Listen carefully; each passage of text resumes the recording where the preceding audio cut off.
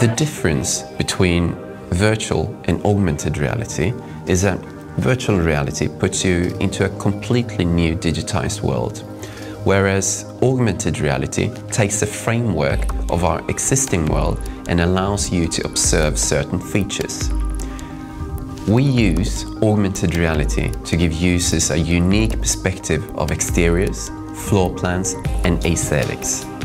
The big challenge is getting the images to run in 3D on a mobile device. The details of an AR model might be a bit less than regular images, but I would say that the interactivity and the ability for anyone to experience a building from every angle in the comfort of their home is a great experience for all our customers. We present properties, homes that need to be displayed long before they're built, office areas whose facilities need to be illustrated, or warehouses that need to be rented out.